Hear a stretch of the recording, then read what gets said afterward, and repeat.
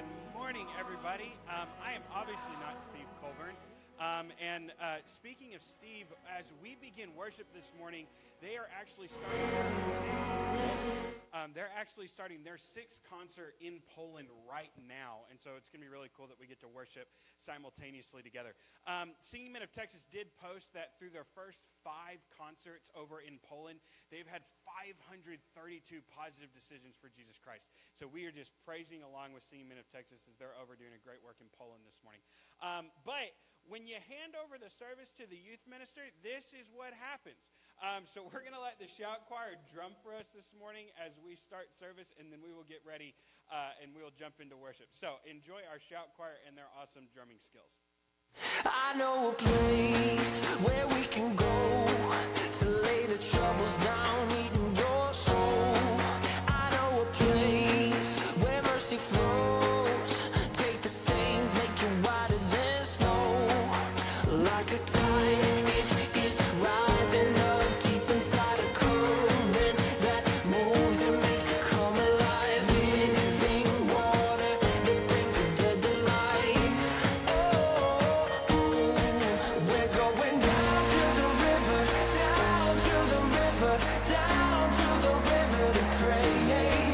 Let's get washed by the water, and rise up in amazing grace. Let's go down, down, down to the river. You will leave change. Let's go down, down, down to the river. Never the same. I've seen it move in my own life. Took me from dusty roads into paradise. All of my dirt, all of my shame, drowned in the streams that have made me born again. Like a tide, it is rising up deep inside a current that moves and makes it come alive. Living water that brings the dead to life. We're going down to the river, down to the river, down to the river to pray. Let's get washed by the water, and rise up in amazing grace. Let's go down, down, down to the river. You will leave change. Let's go down, down, down to the river. Never the same. Let's go down.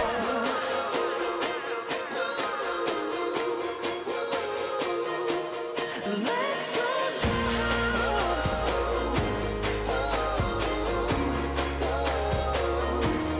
Let's go down. We're going down to the river, down to the river, down to the river to pray. Let's get washed by the water,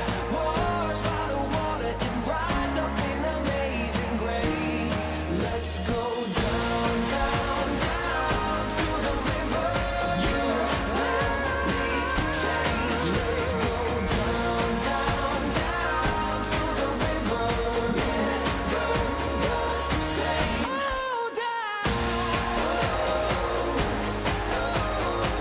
Gonna move down in amazing grace. Down, down, down to the river. Gonna move down in amazing grace. Let's give them a hand, everybody. My goodness. Wow, that's awesome. Well, stand with me and let's begin to worship ourselves this morning as we've been kicked off this morning.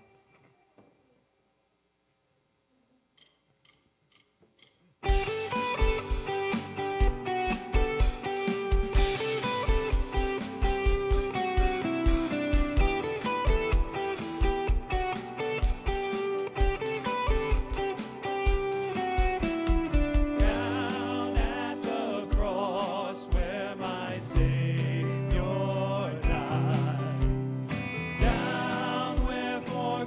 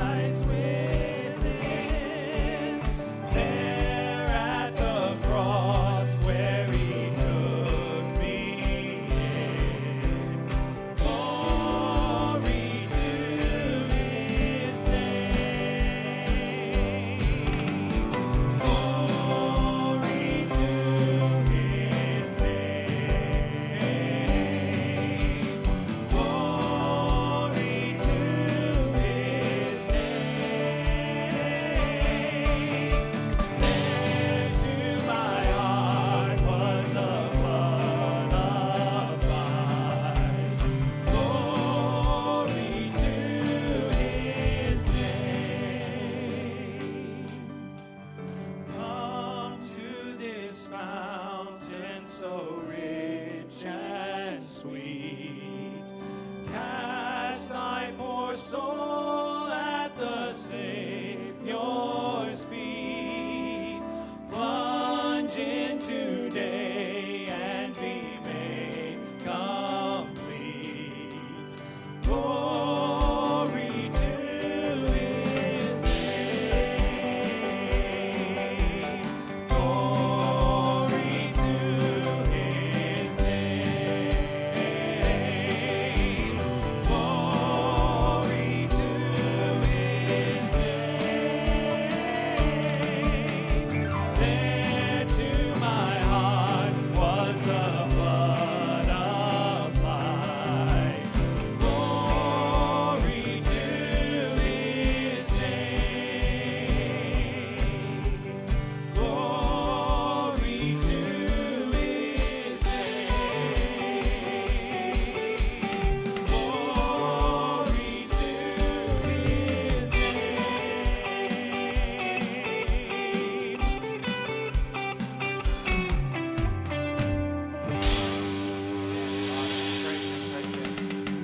Y'all be seated and turn your attention to the baptistry. Amen. Good morning, church family. We got to hear the percussionist section from the back, and I'm so proud of our shout choir. I know y'all enjoyed that. And if you're here with your child today, welcome to worship. Also, I sure appreciate Tim and our praise team leading us today. We pray for Brother Steve and our singing men of North Texas as they're in Poland. I'm so excited to begin this service in these baptismal waters. And I just want to remind you of this amazing story. I'm about to baptize the Martin family. The Martin family actually got connected to our church through the Good News Clubs. Young Easton came to know Christ, and then we saw God begin to work in this family.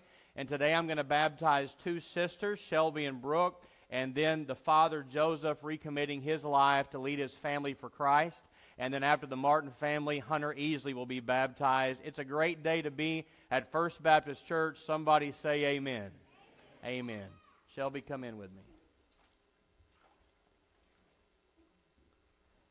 All right, church family, this is Shelby Martin. I'm so proud of her and her decision to follow the Lord. Shelby, I want to begin by asking you several questions.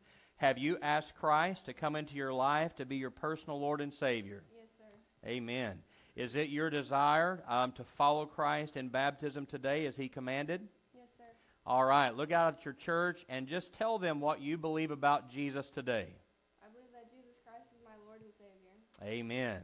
Based on that testimony of your faith, Shelby, it's my honor and privilege as your brother in Christ and your pastor to baptize you in the name of the Father and the Son and the Holy Spirit. Amen. Proud of you. All right, Brooke.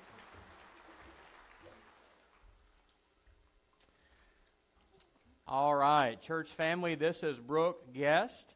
And I'm so proud of Brooke as well as a member of this family. Brooke, same questions for you today. Have you asked Christ to come into your life to be Lord and Savior? Yes, sir. Amen. Is it your desire to obey Christ's command and be baptized? Yes, sir. Amen. Look at your church family. Tell them what you believe about Jesus today. I believe Jesus Christ is my Lord and Savior. Amen. Based on that profession of your faith, it's my privilege to baptize you in the name of the Father, and the Son, and the Holy Spirit. Amen. Proud of you. Joseph.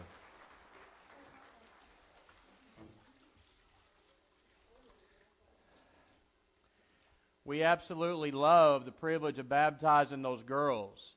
But I think we all understand when a parent gets baptized, and those girls are right here watching, it's an impactful thing that they will remember for the rest of their life. Church, this is a big deal when we baptize the head of a family. Joseph, I'm super proud and excited for you. Have you asked Christ to come into your life to be Lord and Savior, recommitting your life fully to Him? Yes, sir. Are you ready to be baptized by His command? Absolutely. Good. Tell the church what you believe about Christ today. Jesus Christ is my Lord and Savior. Amen. Based on that profession of your faith, it's my privilege as your brother and as your pastor to baptize you in the name of the Father and the Son and the Holy Spirit. Amen.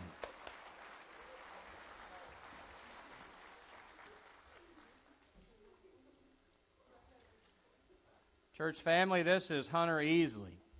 I'm super proud of this young man. I love him. I'm proud of his decision, the journey that he's been on, where he's leading his family at this time in his life. I know his family is very proud of him.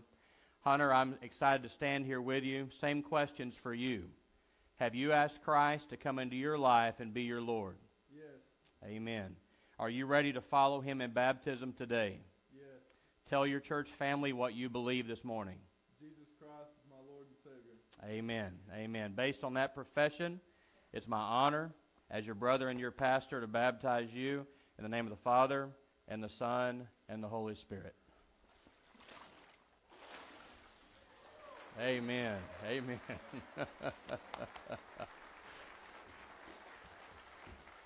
Church family, we're making a mess up here. Praise God for that. We have a member of our missions team that's going to be welcoming you today, and I'm trying to see the sign as to who is moving toward the stage. And I'm seeing nobody moving, so it looks like it's going to be me. All right. This morning, we continue in the second week of Mission Fest. We started this last Sunday, and Mission Fest is a led effort by our missions committee to see our entire church involved and engaged and participating in missions. So as you leave today, I encourage you with all my heart, go down there and don't just peruse the Mission Fest, but go sign a sheet and say, hey, I feel God leading me to be involved in this area. We really want you to do that. I welcome you to worship today. As you can see, we've already had a full plate from drumming and worship and baptism. It's just a great day to be in God's house. We're thrilled that you're here. If you're our guest, do something for me, please. Reach into the pew pocket in front of you. There's a guest card there, all right? Grab one of those, fill it out. There's a giving receptacle out on the landing. We really want you to do that so we can follow up and share more about what God's doing in our church. If you are a smartphone user, just go to our church website, fbccana.org. Click on the guest button, and you can do the same thing there. But let's go ahead and stand at this time. I want you to greet those around you. Find somebody you don't know and hug their neck, shake their hand, say, hey, I'm glad you're in church today.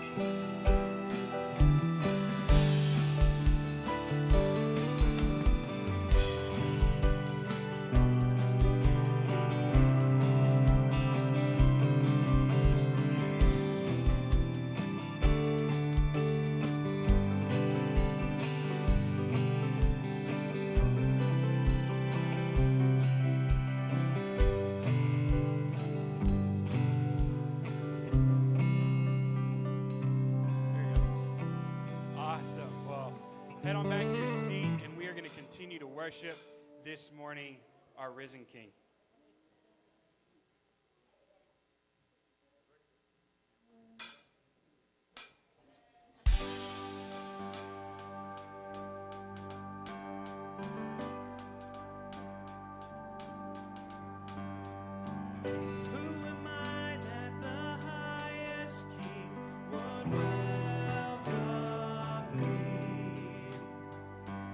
I was lost, but he brought me in. No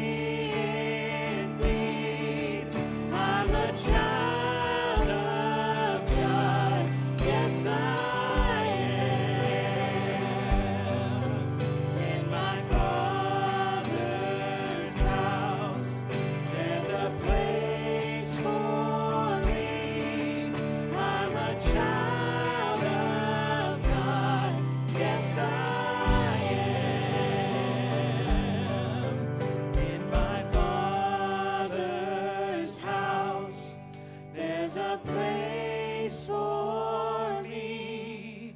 I'm a child of God. Yes, I am. I am chosen, not forsaken. I am who you say I am. You are for me, not against me. I am who you say I am. I am chosen, not forsaken. I am who you say I am. You are for me, not against me. I am who you say I am. I am not forsaken. I am who you say I am. You are for me, not against me. I am who you say I am. Oh, I am who you say I am. Yes, I am who you say I am. Who the Son sets free, oh, is free indeed. I'm a child of God. Yes, I am. In my Father's house, there's a place for me. I'm a child of God. Yes, I am. I'm a child of God. Yes, I am.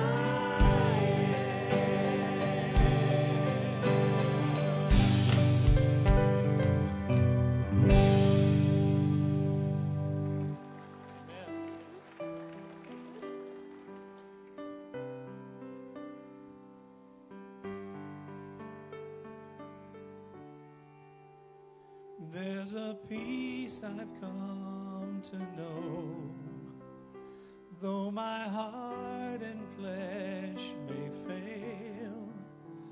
There's an anchor for my soul. I can say it is well. Jesus has overcome, and the grave is overwhelmed. The victory is won. He is risen from the dead, and I will rise when he calls my name. No more sorrow, no more pain. I will rise on eagle's wings before my God. Fall on my knees and rise. I will rise.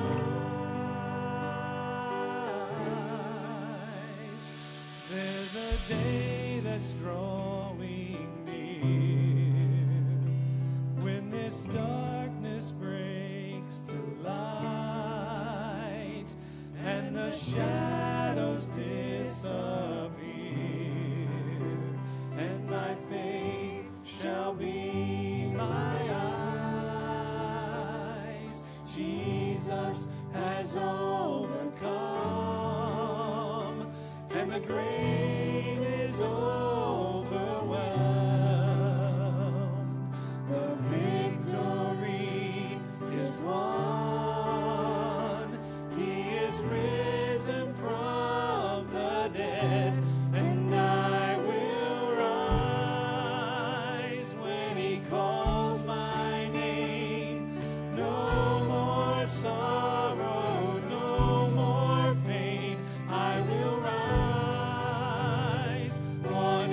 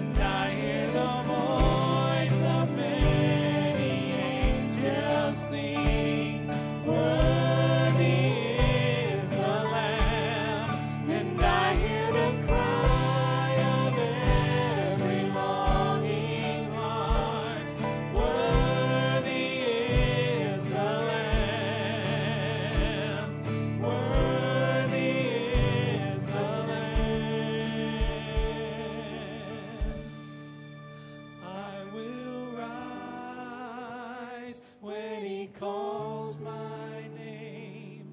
No more sorrow, no more pain. I will rise on eagle's wings before my God, fall on my knees and rise. I will rise. I will rise.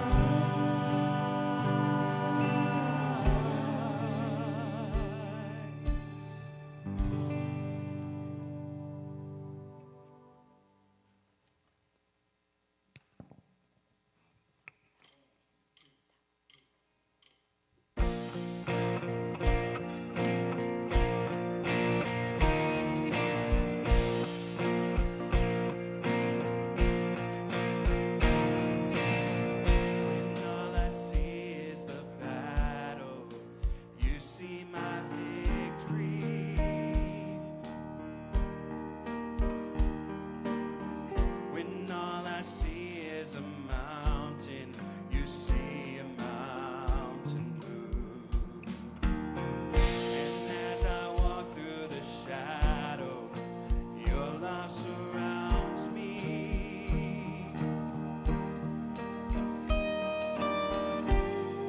There's nothing to fear now, for I am safe with you.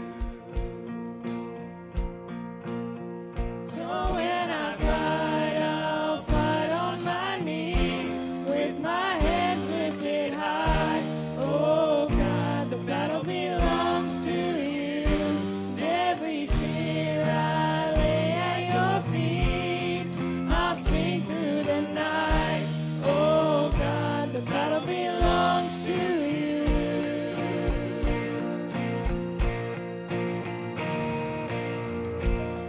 And if you are for me, who can be against me?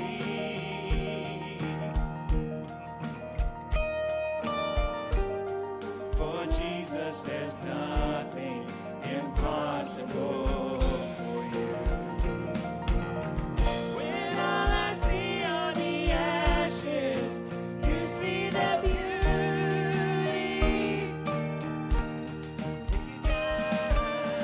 When all I see is a cross, God, you see the empty tomb. So when I fight, I'll fight on my knees with my hands lifted high. Oh God, the battle belongs to you. And every fear I lay at your feet. I'll sing through the night. Oh God, the battle belongs to you.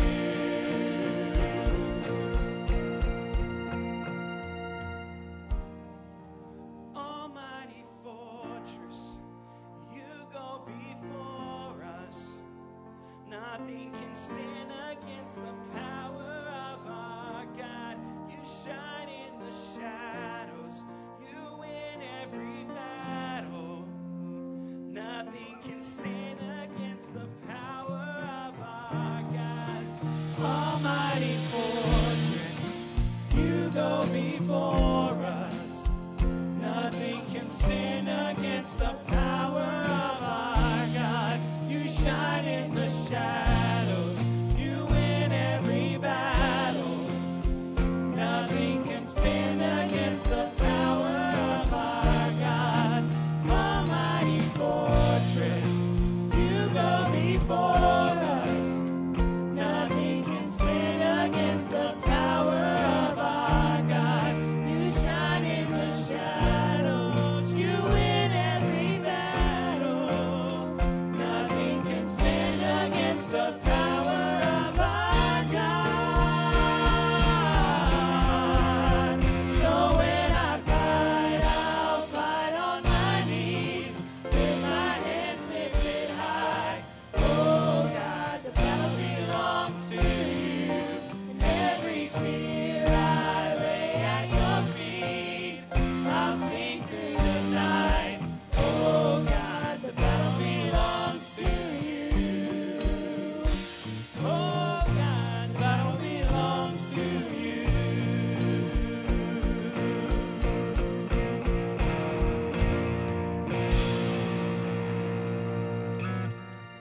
Bow your heads and pray with me. Dear Jesus, we are just so thankful for this morning of worship. We are so thankful to be here in this beautiful building, singing praises, God, that the battle does belong to you.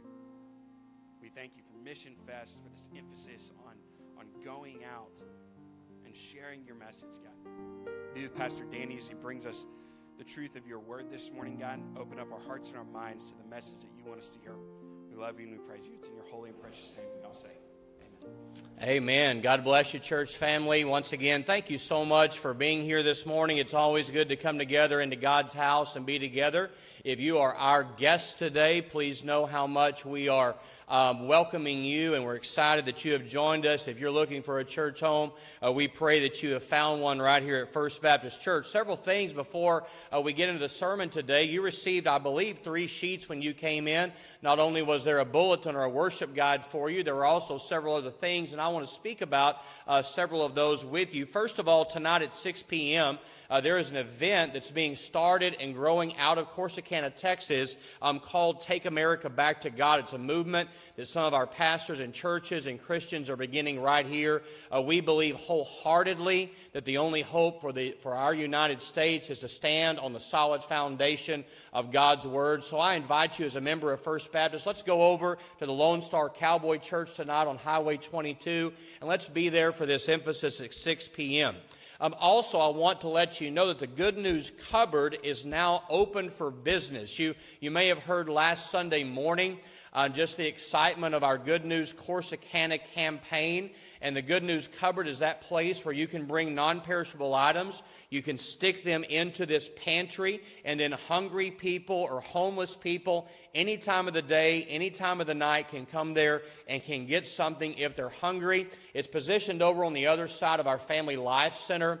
And so we want you to stop off there, put some items in. If you're here this morning and you need food, go check it out. The theme really is this: leave what you can and take what you need. And that's the way it's going to be set up. So don't forget the Good News Cupboard. And then finally, that third sheet that you received today is a reminder that April is Child Abuse Prevention Month. Obviously, we as God's people believe that every child should be safe. We believe in firm biblical discipline, no doubt. However, we want families to be guided by truth. We want to stand for the protection of children. So I just remind you of that today as well. Let's go ahead and begin this morning's message. And to do that, I want to introduce you to an evangelist named Jay Strack. If you've never heard of Jay Strack, he was one of the leading evangelists for a generation in the United States. And a story about his life is that Jay Strack went to the Holy Land 9 times in his life. And on every one of those visits, he asked for and he received the same Bedouin tour guide. And on each of those tours, he witnessed to that same guide over and over again because he wanted to tell him about Jesus Christ. And on one occasion, this guide asked Jay Strack, "Hey, why do you keep telling me about Jesus? I don't quite understand." And Jay Strack was talking to him about the importance of Jesus Christ in his life. And at that point, this Bedouin tour guide said this. He said, "Oh, I think I understand now." He said, "You don't want to commit the sin of the desert." Well, Jay wasn't familiar with that particular phrase, so the man explained it this way. He said, to Bedouins or to nomadic people, the ultimate sin is the sin of the desert, knowing where water is, but refusing to tell others its location. Well, today I want to use that term as we begin this message, and here's what I want to say, that the sin of the desert just might be the greatest sin in the church today. And the reason is because if we know Jesus Christ, and we're not telling others who need to know Jesus Christ, then we are committing the greatest sin of all sins. You see, the sin of the desert reminds us that evangelism is the most important thing in the church today. It's not optional for God's people. If you're a follower of Jesus Christ, if you've made the decision we saw these make in this baptistry today, then you are obligated, you should be obsessed with the truth that you must be sharing your faith with those who don't know Jesus Christ. So this morning, as we move into this second Sunday of Mission Fest, I want to ask some very specific questions, and I think these will speak directly to your heart. And here's where it is. How do we do missions effectively? You may have wondered, how do I lead somebody to faith in Jesus Christ? How can I evangelize successfully? How can I reach somebody for the Lord? How can we successfully, bring in the harvest? Well, if that's your question today, then the only place that we have to go is to Jesus Christ, the master evangelist. So as we kick off today, I want to go to a story that involves Jesus and a woman at the well found in John chapter 4. Go ahead and take your Bibles, if you would, and begin turning there. We're going to begin in John chapter 4, verse 29. And as you're going to verse 29, I want to tell you really the lead up to this story, the heart of this story. That Jesus is in the region of Judea, the Bible tells us, and he's going to make his way to Galilee. And the reason I use this gesture today is because that was a northern journey. To go from Judea to Galilee meant that he had to go through a region called Samaria. And in Samaria, there were people called Samaritans. And Jesus finds himself in the town of Sychar. And there in Sychar was a very famous biblical location, Jacob's Well. How many of you have ever heard of Jacob's Well? Very important in the Old Testament. So Jesus makes his way there to rest, to get some refreshment and some water, and he sends his disciples into town to buy some food. Well, while Christ is there drinking and resting, this woman comes to the well, and Jesus engages her in conversation. And the conversation goes something like this. They were talking about quenching their physical thirst with the water from the well. And then Jesus said, however, there's a different kind of water. There's living water that can quench a person's spiritual thirst. The woman says, hey, if you've got that water, I would like that because I will no longer have to come to the well again. And through this extended conversation, he reveals to her that he is the promised Messiah. Well, right before she scampers off to go tell the village, the disciples come back and they are stunned to see Jesus talking to a woman. Let me backtrack a little bit. You see, in the New Testament society, there was no way that a man was supposed to be talking to a strange woman in such ways. In addition, the Samaritans were hated by the Jews. Why would they hate these people? Because they were, and let me say it bluntly, they were half-breeds. Their father or their mother was a Gentile, the other was a Jew. These were a mixed race, if you will, and the Jews hated them for that reason. They despised them, they rejected them, they steered clear of them, yet Jesus makes his way through and he even talks to a woman there. The disciples are stunned, but then the woman scurries off to tell her whole town that she met Jesus, who is called the Christ. And that's where we pick up the story today in verse 29. Let's stand together as we honor the reading of God's Word today. John chapter 4, beginning in verse 29. And I'll be reading, as always, from the New International Version this morning. If you don't have a copy of the Bible, let me just say this to you. There's one in the pew pocket in front of you. If you don't have a Bible at home, take that home. It's our gift to you. We want you to have it, all right? We want you to have a copy of God's Word. So let's pick up the story in verse 29. This is the woman speaking. Come see a man, she said, who told me everything I ever did. Could this be the Christ? That word means the Messiah.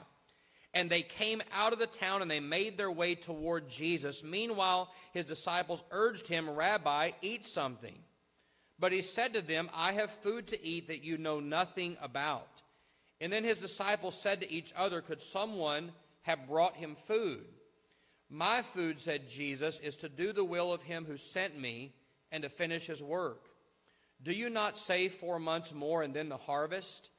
I tell you, open your eyes and look at the fields. They are ripe for harvest. Even now the reaper draws his wages. Even now he harvests the crop for eternal life, so that the sower and the reaper may be glad together. Thus the saying, one sows and another reaps, is true. I sent you to reap what you have not worked for. Others have done the hard work, and you have reaped the benefits of their labor. Verse 39. Many of the Samaritans from that town believed in Jesus because of the woman's testimony. He told me everything I ever did. So when the Samaritans came to him, they urged him to stay with them, and he stayed 2 days. And because of his words, many more became believers. They said to the woman, "We no longer believe just because of what you said. Now we have heard for ourselves, and we know that this man really is the Savior of the world." May God bless the reading of His Word today. May we be inspired to missions as we study this passage. God bless you. You may be seated. Now, folks, this entire experience, this entire passage, this entire story, it reveals to us the secret of how to be successful as an evangelist. If you want to lead somebody to faith in Jesus Christ, you ought to sit up on the edge of your seat today, because this passage gives the secret how to do it. And here are the three things you need to know. First, we must see the masses. Second, we must seize the moment. And third, we must share the message. And those are the three key words in the message today: see and seize and share. Let's talk about those one at a time. First, we must see the masses. And I get that truth from verse 35. When the disciples return from town, when they come back to Jesus at the well, He says, "Open your eyes and look." Now, why did Jesus say that? Well, apparently the disciples had not been looking. They had been to town to buy food, but they hadn't witnessed to a single person. They had missed a really significant missions opportunity. And the question is, why had they missed it? Well, the answer is simple.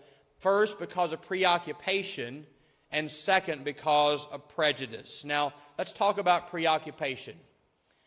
When the disciples went into town that day, they were so preoccupied with their own needs, they didn't think about anyone else. They had been so interested in getting physical food, they had forgotten to share the very bread of life. In other words, they had missed their opportunity. They were preoccupied. But in addition to that, as serious as that first one, is prejudice. They had also missed their opportunity because of prejudice. Now, I mentioned to you earlier, the Jews despised the Samaritans. In other words, the Samaritans weren't their kind of people. They were a different race, a different religion, a different culture. And these Jewish men never even considered that this whole city might be ready to receive Jesus Christ. But before we're too hard on them, and before we judge them for their actions, let's hold a mirror up to ourselves. You know what your greatest danger is in sharing the gospel? Probably the same two things. Let's start off with preoccupation. I think preoccupation is the greatest danger in the church today. It's the greatest danger to you as a Christian. Why? Because you can become so wrapped up in living. You can become so wrapped up in running your business. You can become so wrapped up in raising your children, so wrapped up in building your home, so wrapped up in planning your vacation, so wrapped up in even pastoring the church that you miss out on eternal things in life. You become so focused on the physical that you forget all about the spiritual. And I have an example, and it's hard for me to share it, that really exemplifies this very thing. When I was in college, I had several different roommates. And one of those roommates was very dear to me. He was a solid Christian. He was a ministerial student. He was a missionary early in his young adult life. But I saw him several years ago, and he said this to me. I asked him about his ministry. And he said, "Danny, well, I don't do that anymore. I'm entangled." And I said, "What do you mean entangled?" He said, "Well, my new family and my job keep me from the ministry that I used to have." So what was my former roommate entangled in? He was entangled in life, the thorns of life, the preoccupation with life. You see, today I stand here to tell you that the same thing can happen to any of us. We can become preoccupied with the things that we do and forget about the things that God needs us to do. So beware of preoccupation. But now let's turn it over. What about prejudice? Is that an issue for us in the year 2023? The disciples were so blinded by their prejudice toward the Samaritans that they didn't even know they needed to share with them. And I'm going to share with you a quote now from Larry McSwain that speaks about this. He's the former provost of the Southern Baptist Theological Seminary in Louisville, Kentucky. And here's what he said. He said, "We Baptists are missing the folks who are smarter and richer than we are, but we're also missing the folks that are dumber and poorer than we are. And I want to add to his statement, I think we're also missing those who are, for the most part, just different than us. But Jesus tells us that we're not supposed to miss any person, whether they're like us or whether they're near us, whether they're not like us or whether they're not near us. That's the message from last Sunday morning. The Great Commission says, go and make disciples of whom? Say it with me. All nations. Now, what's the word nations mean? The Greek word nations literally means, it's the word ethnos. It's where we get our word ethnic, and it literally means every race, every tribe, every culture, every continent. Folks, it's time for us to see all people. It's time for us to see the masses. It's time for us to have the same passion as Mahatma Gandhi had. And I quote, here's what he said, "The passion of my life is the last and the least and the lowest and the lost." Friends, that has to be the passion of First Baptist Church. We must see the masses for Jesus Christ. Somebody say amen. See the masses. Now let's move to the second thing. See the masses and now seize the moment. Go back to verse 35. Look at Christ's words. Do not say 4 months more and then the harvest. I say the fields are already ripe for harvest. Now this is going to make a lot of sense to you ag people. And I know when I preach in Navarro County, there's always a chance I'm speaking to somebody who is an agricultural person. And if you're an agricultural person, you know that the harvest is a seasonal thing. But you also know that that seasonal timing of the harvest, well, it soon passes because there are 3 stages, right, of a crop's growth and harvest. First, green. Second, ripe. Third, rotten. And that's the way it goes. And because it's that way, the harvest is effective in only one stage. Not when it's green, not when it's rotten, but when it's ripe. And that's what Christ is talking about. But he's not speaking about plants. He's talking about the harvest of a person's soul. He was saying that when the spiritual harvest is ready to be gathered in, that God's people, the church, Christians, we have to be ready right now. Urgency is essential. Let me tell you the story. In 1989, one of the best movies, I believe, of all time came out called The Dead Poets Society. And The Dead Poets Society is a movie, if you've seen that, you know it stars Robin Williams, and he plays the role of a teacher named John Keating.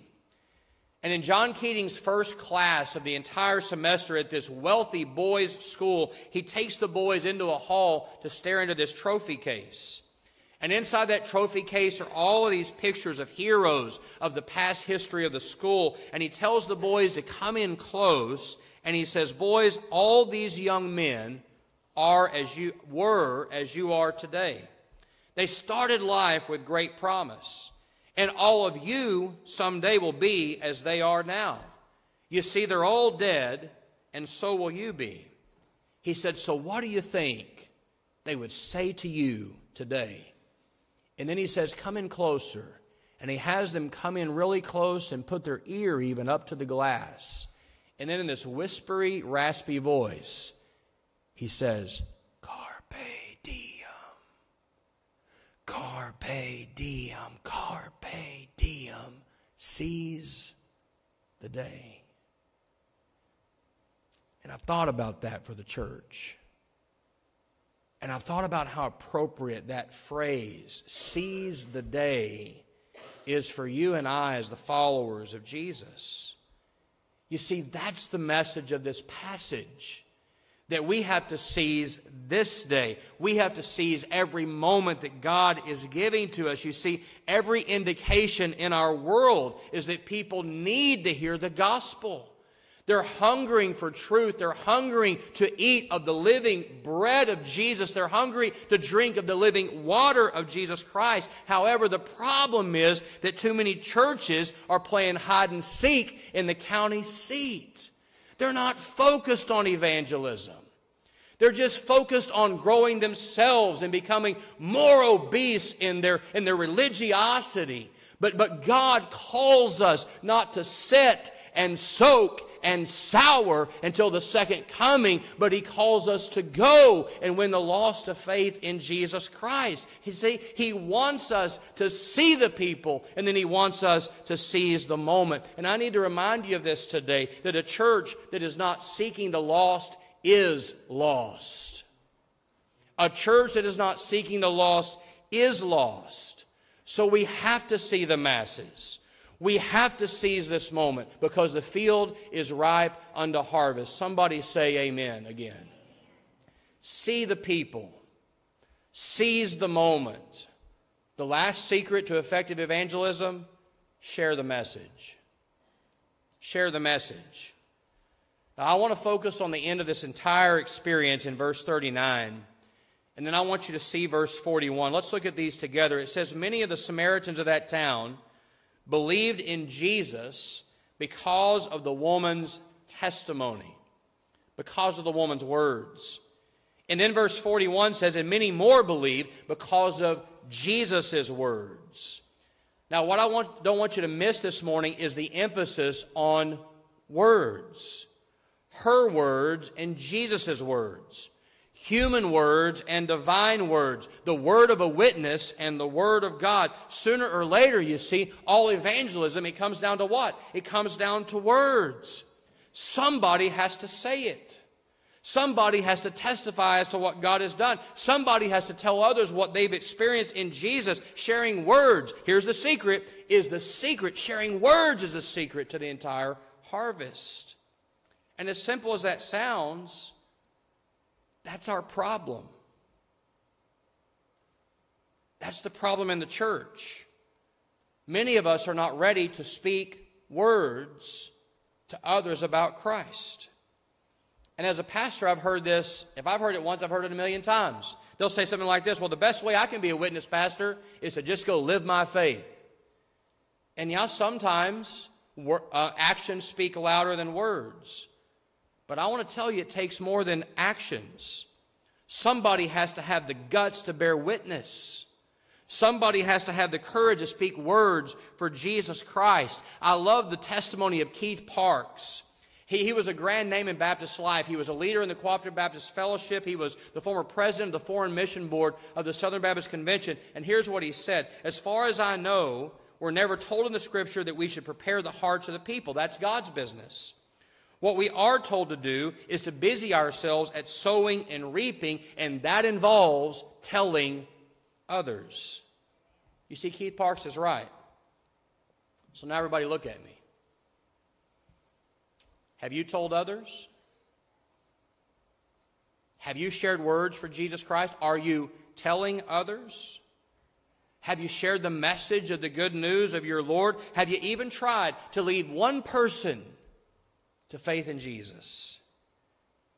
You see, when you ask questions like that, you recognize it is time to see the people, to seize the moment, and to share the message. This has been a very big weekend in our community. And I don't know if you got to enjoy the Texas Veterans Parade yesterday, but it was really wonderful for us and our patriotism to be able to shake the hand and pat the back of many of our veterans. And if you're a veteran here today, you hear this from me. Your pastor appreciates what you've done for me. Our country loves you. And I share that because I want to end with a very important moment in American history. And the truth is, it was probably one of the most notable moments in the history of the world. It was June the 6th, 1944. On June the 6th, 1944, the high command of the Allied forces under the Supreme Commander Dwight David Eisenhower, they were all gathered in Portsmouth, England. And they were poised for what was going to be called Operation Overlord, the cross-channeled attack from England into France. It was going to be called D-Day. It was the invasion of Normandy. Really, if it was successful, it would be the end of the Second World War. And I've always marveled at the expansive nature of this invasion. Listen to these numbers. The U.S., Great Britain, and Canada had assembled the largest amphibious assault force in history. It involved 3 million men, 5,000 large ships, 4,000 small landing craft, and more than 11,000 aircraft. It was the greatest invasion fleet ever to sail the seas. And as I said earlier, if it was successful, it was going to be the beginning of the end of World War II. Well, if you know history, you know that invasion was set for June the 5th. But bad weather had caused the launch to be delayed by at least 24 hours. And as General Eisenhower met with his chiefs of staff, all their eyes turned to one man, history tells us. His name was J.M. Stagg. He was the chief meteorologist of the whole operation. And General Eisenhower asked that day, Mr. Stagg, could you give me an update on the weather? And Mr. Stagg said, yes, sir. A fresh weather front could provide hope of improved conditions tomorrow. He said, we'll have a corridor of about 36 hours where the ceiling will be about 3,000 feet. If we wait beyond that, it will be at least a month before the weather will allow us to go. Eisenhower turned to all of his commanders, and he asked each one how they felt. But he knew ultimately the decision was his. So after listening, history says he sat there about 30, 40 seconds in silence, looking down at his papers, contemplating. And then he raised his eyes and his head, and he looked at his fellow commanders, and he said, the consequences of delay justify great risk. He said, we go. We go. Now, church, our decision as Christians, our decision to go, it affects more than the outcome of a war in time. You see, our decision to go doesn't affect just tomorrow. Our decision to go and share the gospel in the name of Jesus is for people for all eternity. We're sowing and reaping for everlasting life. And so I ask, how many hours do we have before the ceiling falls? How many hours and days do we have before the sun truly sets? I don't know the answer to that, but I can tell you this. It's getting awfully dark outside. You see, God knows. And He knows we've had enough time already.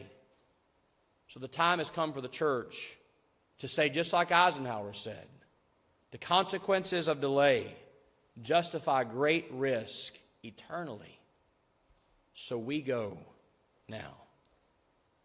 I'm asking you, will you go? Will you see people? Will you seize the moment God's giving? Will you share the message? Jesus said the field is ripe unto harvest now. Let's bow our heads and let's pray.